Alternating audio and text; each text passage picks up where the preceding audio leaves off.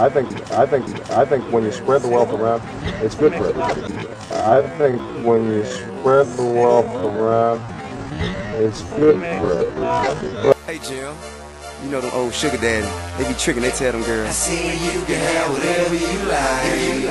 I said you can have whatever. And I will raise the minimum wage, and I will raise the minimum wage, and I will raise the minimum wage, not every 10 years, but to keep pace with inflation. I will stop giving tax breaks to companies that ship jobs overseas. I will cut tens of billions of dollars in wasteful spending. I will, listen now, I will cut taxes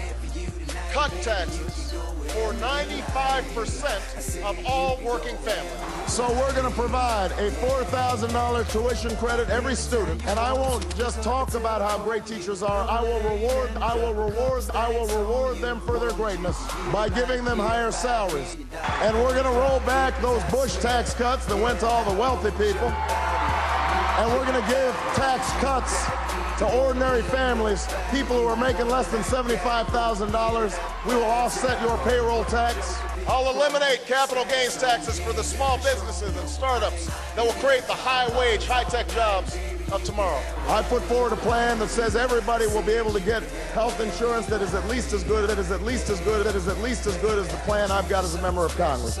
Senior citizens who make less than $50,000, we want to say to them, you don't have to pay an income tax. You're already having a tough time making ends meet. We are going to raise fuel efficiency standards on cars because that is the only way that we can actually bring down gas prices over the long term.